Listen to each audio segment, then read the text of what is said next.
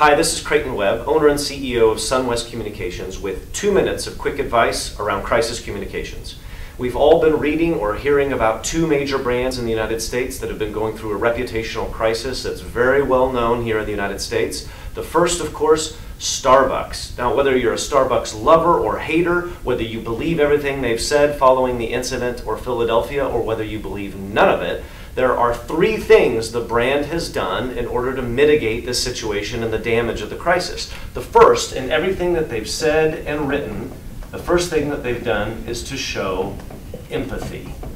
We're very sorry for the two men who were impacted in Philadelphia. The situation was horrific, inexcusable.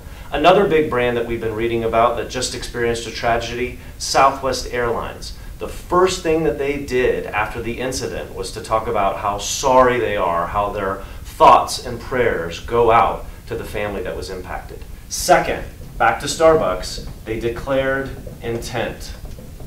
This and what happened is not who we are and not who we want to be. They reiterated the narrative of the company that they want us all to hear. And third, and perhaps most importantly, they talked about what action they were going to take in order to solve the situation. Starbucks said, we're closing our stores for a certain amount of time in order to train our employees to be more sensitive, to know when they should call police.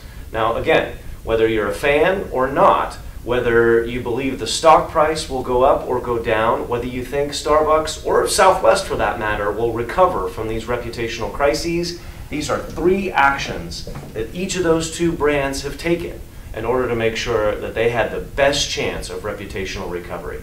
So that's 2 minutes of advice from Southwest.